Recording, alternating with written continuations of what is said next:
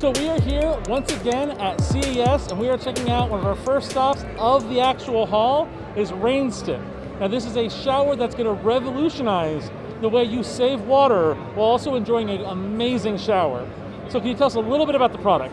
Yes, absolutely, I'd love to. So we know that North Americans are some of the largest water wasters.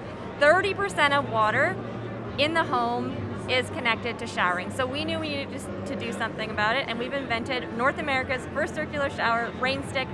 Think about Rainstick more like an appliance than your traditional shower hardware. Instead of going down the drain, Rainstick captures and cleans water all in real time for the duration of the shower. No two users have the same water, and at any time, a user can, with the click of a button, press the shower down to 1.8 gallons per minute, which is traditional shower mode. The benefit of circular shower mode is 3 gallons per minute, so almost double the flow rate compared to a regular shower, and 80% water and up to 80% energy savings.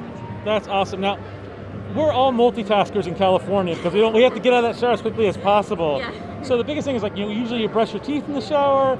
You don't want that water kind of probably circling back. So how do you stop that from circling when you're doing things like that at certain times? Okay, that's a really good question. So the first thing I would say is at any time, just press the button to traditional shower mode, which is exactly that. We use that drop of water just one time and we bring it down to low flow, okay? Or alternatively, Rainstick also cleans the water in real time through a 3-stage cleansing process. The first step is a micron screen that removes any sort of larger hair, debris, dirt, sand, you name it, anything that's larger that you don't want going through the system, it collects it for you. The second way is we're actually refreshing the loop continuously with a tiny amount of grid supplied water that is hot, so it also maintains a really comfortable temperature for the user. And then lastly, we gotta have some UV LED. We address any bacteria and viruses in the shower in real time to make sure that that water stays fresh. That's really cool.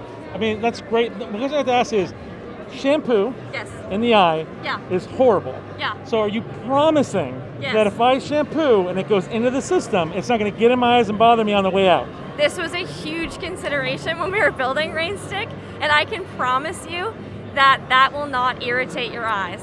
So yes, that is my promise to you. That is awesome. And then the last thing I have to ask is, now this is a powered device. Yes. So electricity runs through it to manage and contain it. A lot of bathrooms aren't designed for that.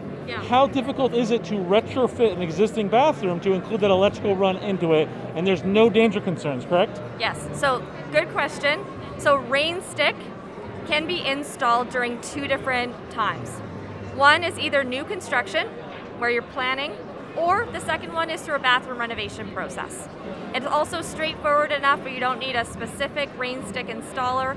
Any certified bathroom contractor or pro can install a Rainstick. And as far as the power requirement, we're seeing heated floors in bathrooms nowadays. We're seeing more electrical that's in that cavity and in that space. Rainstick, it is an appliance and it's IP rated. We use IP rated enclosures, and you have a GFCI power switch. We actually are only using the equivalent of about a hairdryer during the shower of power, so there's not a lot in there, but it is protected within the system. That's really awesome. Thank you so much for your time. I wish you guys great success. Thank you. We'll be having more content for you at Nerd News Social with CES, so see you in the next video.